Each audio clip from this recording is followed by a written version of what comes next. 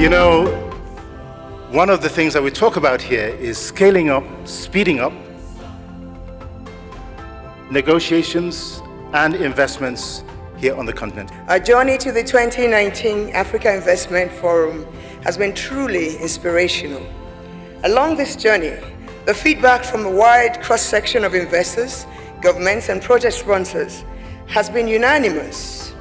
The African Investment Forum is positioned as a critical platform that will transform Africa's investment landscape. It's been a very rewarding and exciting experience.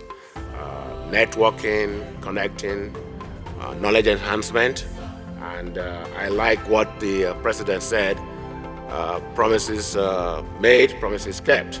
And my intention is in 2020 my project will be in that category. Just to be called upon here to showcase that we're doing something over the past years has been tremendous.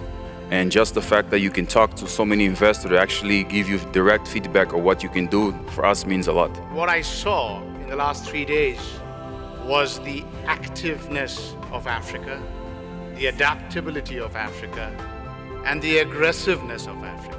This has not been, it's not a talk show. It's the biggest conference, investor conference in the continent, but more it says to us and to those who have not been able to interact with us as a continent, saying we are open for both business and leisure. As a continent, there are good opportunities, and one of the panelists actually said, if you are not doing business in the continent, therefore you are not in business. This event is where the convening power of the African Development Bank, the convening power of President Adesina is really bringing all of us together for private sector. And private sector is the priority of the Africa-Europe Alliance.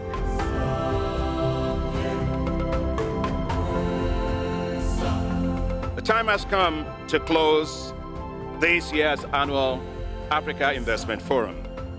Wow, how much I wish that it would just simply continue. It's been a phenomenal 3 days of intense engagements. You can feel the energy in the hallways, in the marketplace, in the restaurants, over meals, and all you will be hearing people say if you listen quite closely is deals and deals and deals. That's the spirit of the Africa Investment Forum. Transactions, transactions, and transactions. Deals, deals, and deals. You came and you discovered. You came and you were persuaded. You came and you voted for investments in Africa.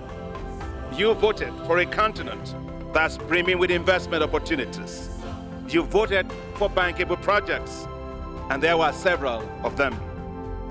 We had 56 deals worth $67.6 billion that went into the boardroom sessions, a 44% increase from last year.